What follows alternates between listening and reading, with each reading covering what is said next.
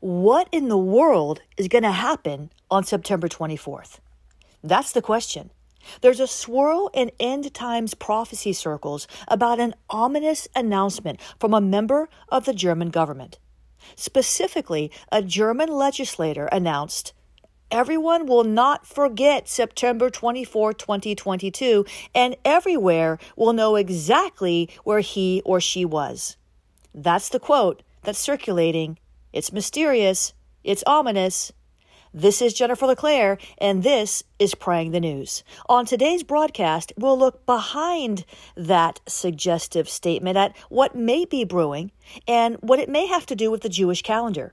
We'll also look at a prophetic word I shared in July 2022 that offers insight into how to prepare in this hour. We'll be right back after this message from our sponsor. You have a prophetic potential. You have a prophetic expression. You're invited to get ignited. Ignite is more than a company of prophetic people. It's my prophetic family, and it can be yours too. Get equipped in a safe environment, free from judgment and Jezebels. Get help interpreting your dreams and visions. Engage in prophetic exercises. Get your questions answered. Grow in your prophetic anointing. Walk in your prophetic lifestyle. Get ignited today at ignitenow.org. Let's listen in to the exact quote from this German governmental legislator. Let's listen in for ourselves. The context seemed to be something around issues with Ukraine, according to DW News. Listen in. And so after the special address by German Chancellor Olaf Scholz, we're now going to hear from the German opposition leader, CDU party, Friedrich Merz. President of the Parliament, ladies and gentlemen, colleagues, this 24th of September 2022 is going to be a day which we will remember, and we're going to say about this day in the future that I will remember where I was. Those are bold words. Now, I wasn't alive when JFK was killed, but I'll never forget 9/11. I'll never forget where I was. I'll always remember that. It was tragic. It was traumatic. I'll always remember where I was when the January 6th Capitol riots, 2021, when, all the chaos broke loose in the Capitol. I'll always remember that. That was very disturbing.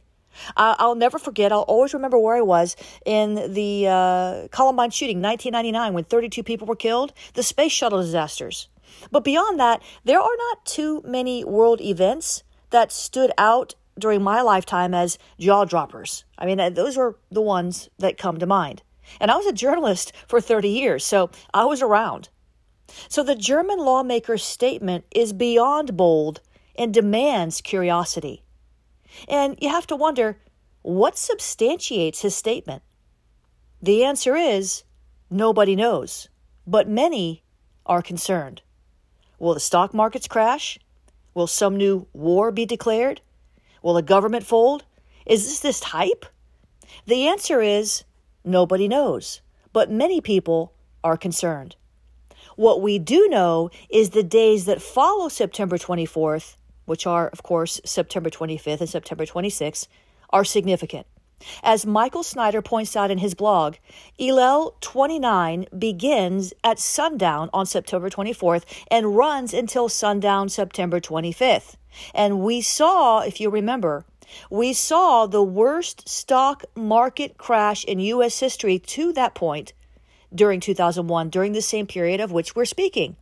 Now, the stock markets will be closed Sunday, so it can't really happen that day. But is that it? Is that something? Is that, nobody knows, but everybody's concerned.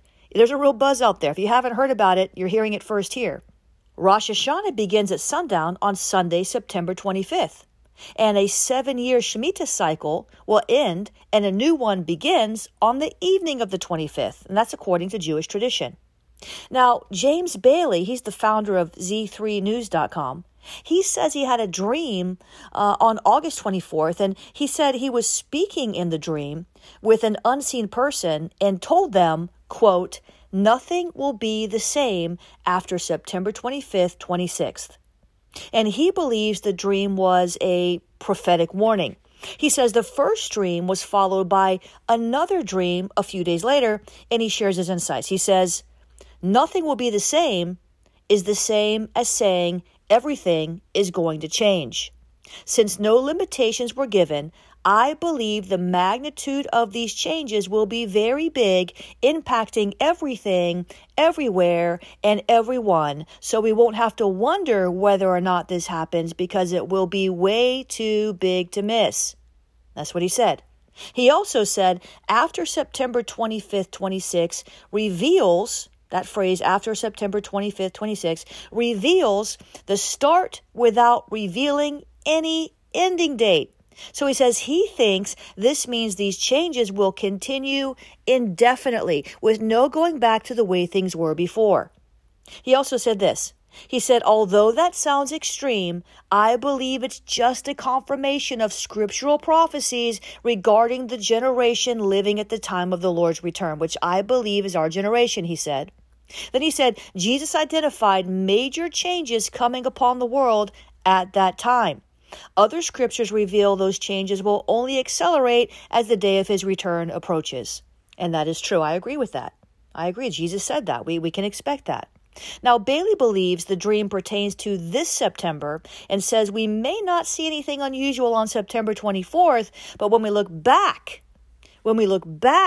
we'll see it as a major turning point.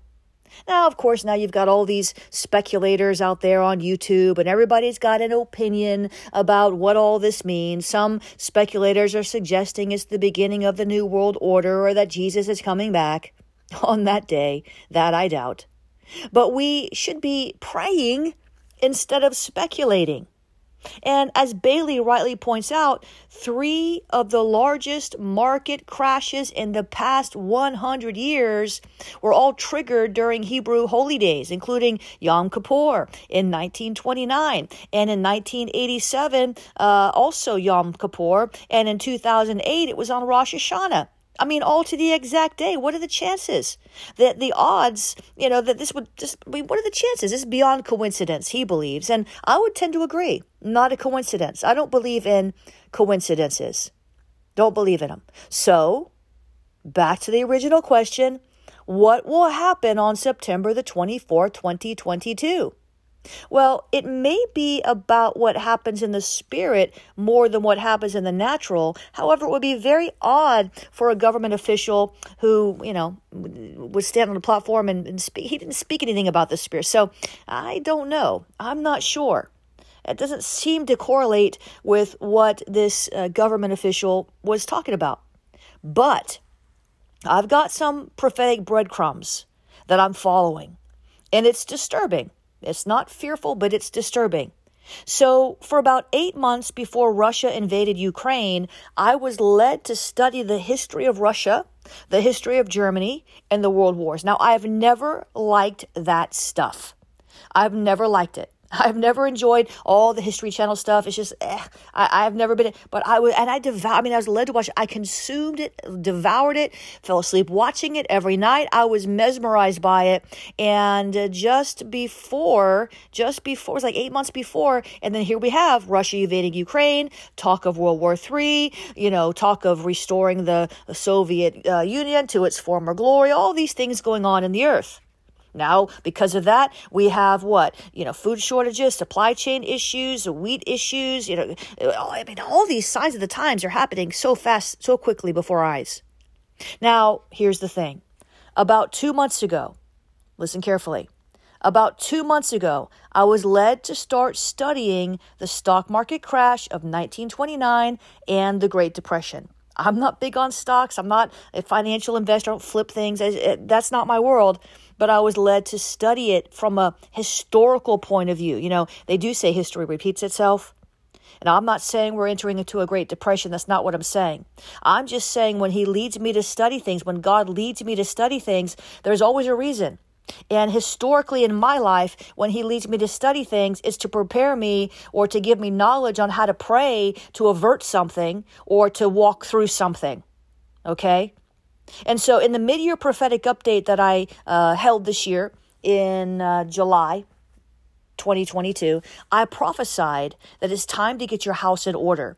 And I feel even stronger about that now than I did a few months ago. I want you to listen into that prophetic word. It's really going to help you right after this message.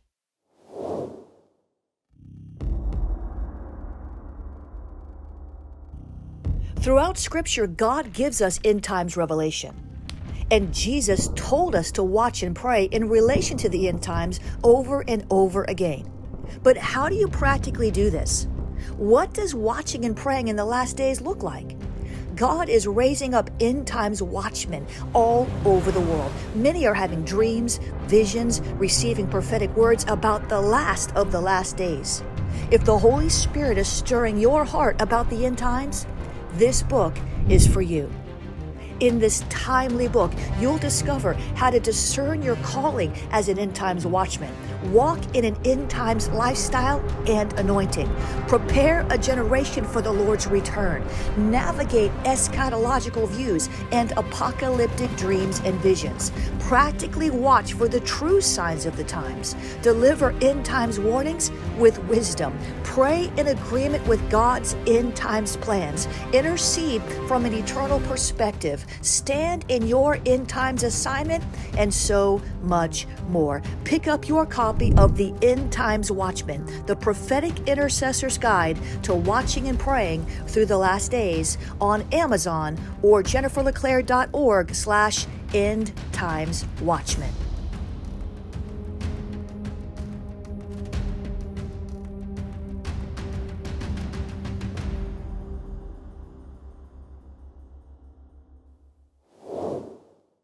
As Christians, we should not fear. We should draw near to God. We should prepare our hearts and make natural preparations. Listen to this prophetic word from July 2022. The Lord told me it's time to get your house in order.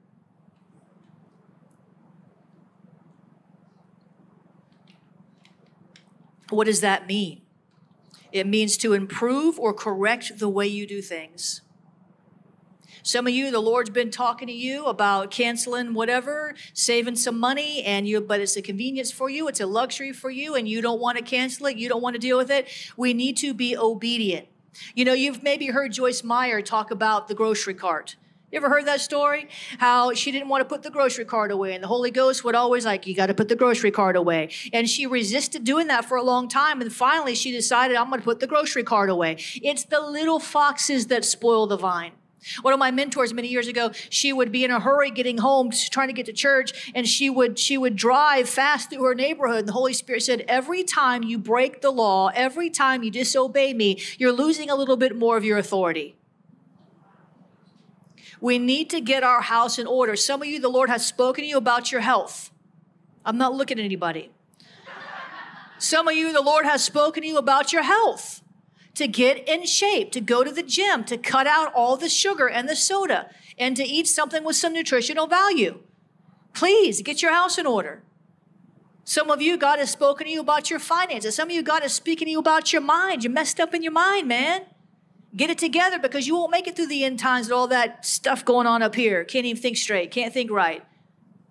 You know, some of you, God's dealing with you about your attitudes. Listen, when God begins to deal with you about something, let him have his way. It's not all about the money. It's not all about the health. It's about what's going on up and what's going on in here. You can come to church and just bless the Lord and all that stuff. And, we need a move. We need a move. We are here. And just madder than a hornet's nest at the person you're sitting next to. Some of y'all left your spouse at home, got a big fight. He's texting you, she's texting you right now, and you just got him on mute. Ignore, right? And you try to sit here and think you're going to be blessed by what I say. Ooh, y'all don't like me no more, do you? Can I tell it like it is? We need more people to tell it like it is, and the church wouldn't be so messed up. Amen.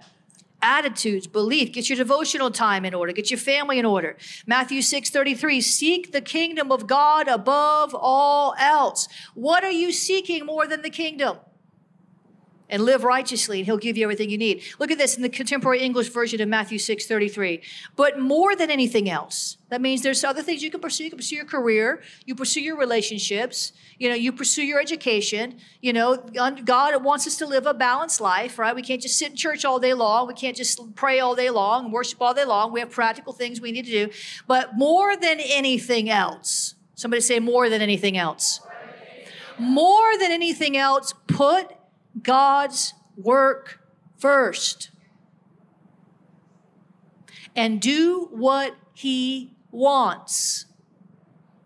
Then the other things will be yours as well. See, God's will is the safest place to be. God's will is the safest place to be. Remember, the Israelites didn't feel the effects of the plagues that came against Egypt.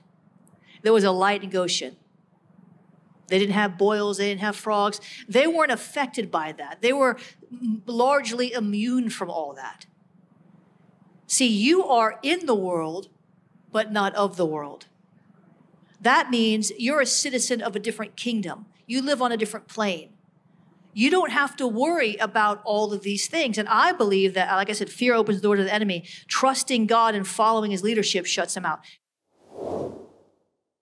So then, how do we respond to this September 24th doom and gloom, this ominous statement, this apocalyptic possibility? I mean, people are really going all out with this. So how do we respond? Well, first of all, don't be afraid. Don't be scared. The thing that Job greatly feared came upon him. God did not give us a spirit of fear, but of power, love, and a sound mind. Number 2, get your house in order.